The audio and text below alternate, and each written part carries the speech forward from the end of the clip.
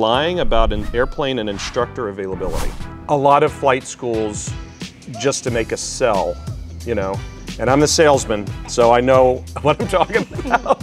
When somebody is trying to make a sell, they'll tell somebody, we've got all these airplanes, we've got all these instructors, you know, there's never an issue getting on the schedule, blah, blah, blah, blah, blah. You really need to dig into that flight school, more specifically their reviews, I think, and see what students are saying. Right. If students are saying, had a great experience, you know, they've got a boatload of airplanes, lots of qualified, certified flight instructors, I didn't have any issues, you know, with availability, then go with that.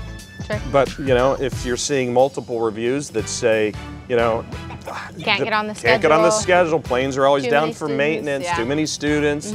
You know, they prioritize me, and so then that's going to be a major red flag.